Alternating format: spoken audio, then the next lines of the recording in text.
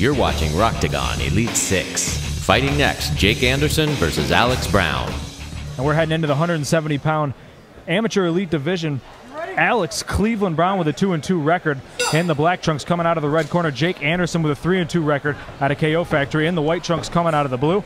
Meeting each other in the middle. Right away, Alex Brown tries to throw a kick, and Anderson takes him right down to the mat. Right down. Both athletes, we were commenting when they walk in, are in well conditioned. Both of them look great. Brown's used to grinding him out. 3 of his 4 fights have come to a decision. So 2-1 and 2 in those 3 fights that have been come to a decision. So he knows how to last an entire fight. He knows how to work it out on the ground. Yeah, those left hooks are sliding in there now, right and the left. And once again, you see the strength of Brown. Jeez. Using his strength, though, he just gave up.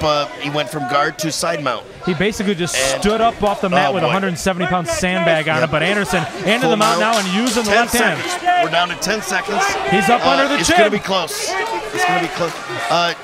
Brown needs got to ride a good it job. out. Brown just gave a thumbs up to the crowd, and he's going to make it. And let's go on a big stage to do it as well. Yeah, it's great public. You'll get public acknowledgement. They do a great job with marketing, and they protect their fighters. And same thing, just what happened in the first round. He threw a kick, which was a very damaging kick. You could hear it. But what he did was, by throwing that kick, he gave up a takedown again. And now he's going to be fighting and working hard. And right into the mount goes Anderson. Yeah, and not only that, he's got a mount, but he's got an arm triangle that he's going for. What he really needs to do to get it locked in is to get off to the side of the fence, which he just did. Oh my Lord! And now Brown's giving up his back there. Obviously, Brown is showing his experience here tonight. Protecting one arm, and he's weathered through another round. The problem is he's losing on the scorecards pretty bad because he's always been defending on the bottom. He's going to have to show up big in round number 3 as round number 2 comes to a close.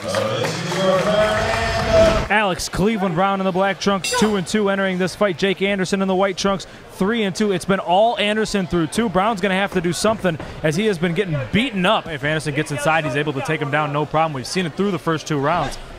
Brown looking for the leg kick. Yes. Trying to measure it up. Nice left jab there to keep him away.